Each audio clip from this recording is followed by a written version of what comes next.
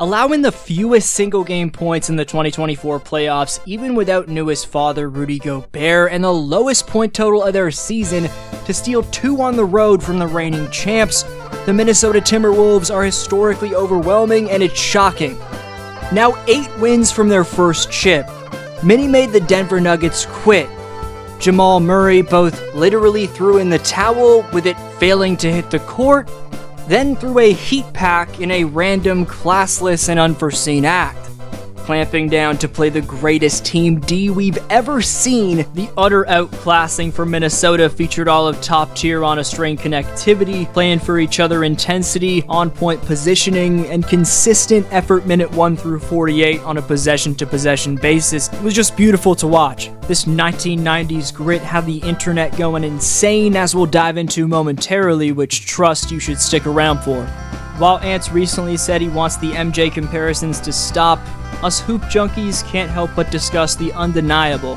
Quite frankly, the amount of evidence that we are witnessing MJ's long-lost son is piling up.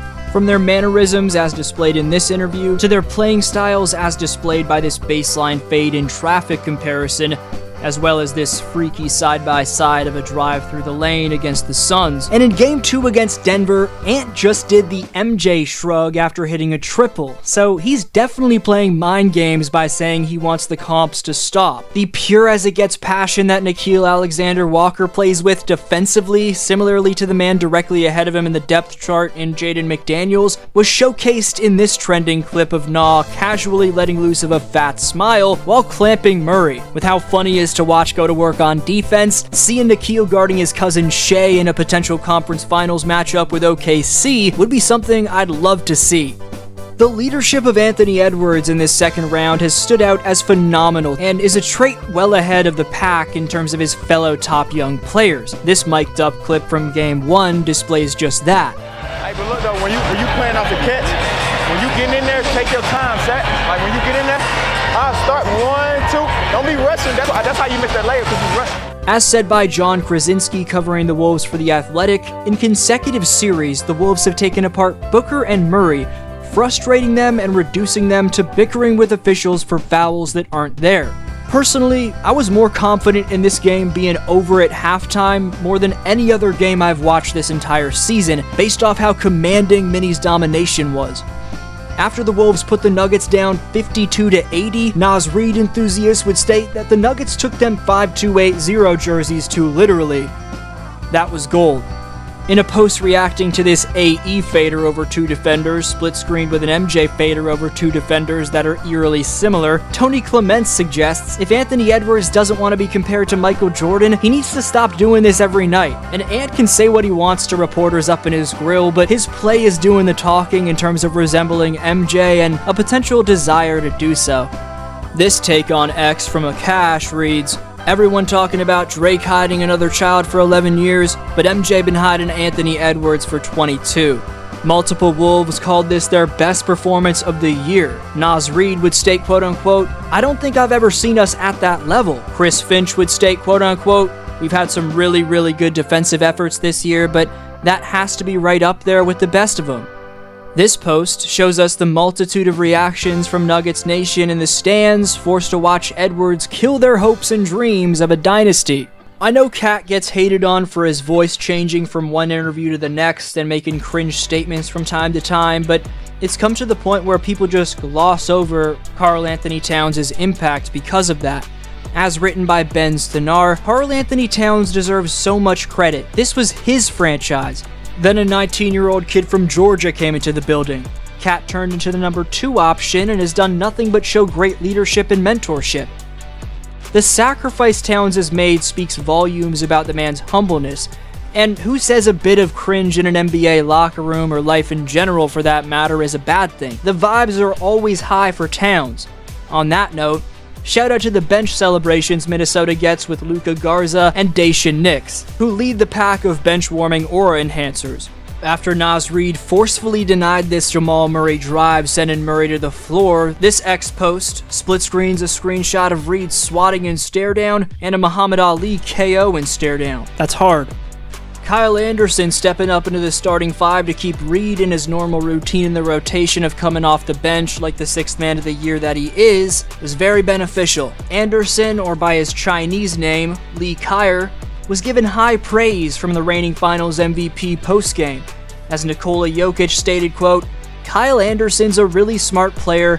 He knows what to do on the floor. He had 8 assists and had 9 rebounds. He was really affecting the game. He's just a high IQ guy, and he knows what to do on the floor." End quote. My biggest takeaway from this Wolves 2-0 lead is that if LeBron couldn't beat Jokic for 2 years, and Edwards is able to just come in and sweep him after losing last year, to be fair, but without Naz Reid or Jaden McDaniels, what does that say to us? For one, it signals a changing of the guard, but it also says a lot about the superstardom of Ant-Man to outduel such a special number one option as his counterpart being Jokic. James and Davis, 2 players who many consider to be top 10 on the planet, they lost 11 straight to Denver and 9 of 10 playoff games in 2 years. Anthony Edwards, though, as the 1A, plus Karl Anthony Towns as the leaned-upon second star, good for 20-plus nightly, mesh with what's a defense that's shaping up to be one of the greatest ever to make quick work of Denver, which says to me the 2024 Timberwolves are a generational defense. In the aftermath of Minnesota's historically overwhelming performance that shocked us, opposing coach Mike Malone would put it bluntly and could probably use a blunt. As the Nuggets man in charge stated, quote, "We got out-coached. We got outplayed. You can feel sorry for yourself, or you can do whatever you can to try and be better come Game 3, end quote. But Ant-Man and his team will be expecting a massive Denver effort on the road, signaled by Anthony Edwards having this to say post-game. They're not going to come out and play like that again in Game 3. We got to be ready to take their punch.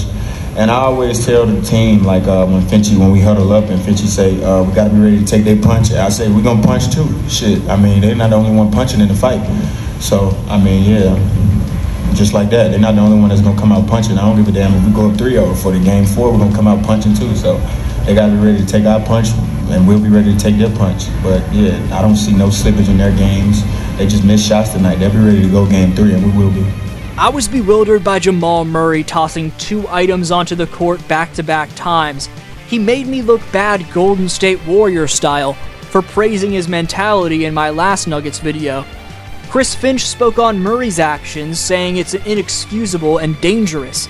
I don't know about you, but I have never seen anything like that from a player in 2 decades of being a sports fan, tossing stuff onto the court like a drunk fan at a baseball game. It's up in the air what Murray was thinking, given he left without talking to the media, Dylan Brooks style. Subscribe to my channel and leave a thumbs up if you enjoy my content. There's a long list for you, but what was the most memorable moment of Game 2 for the current championship favorite, in my opinion, Timberwolves? 2 shoutouts from my last upload and this one next time, so leave your take down below. This has been your boy D-Flow, and I'll see you next video.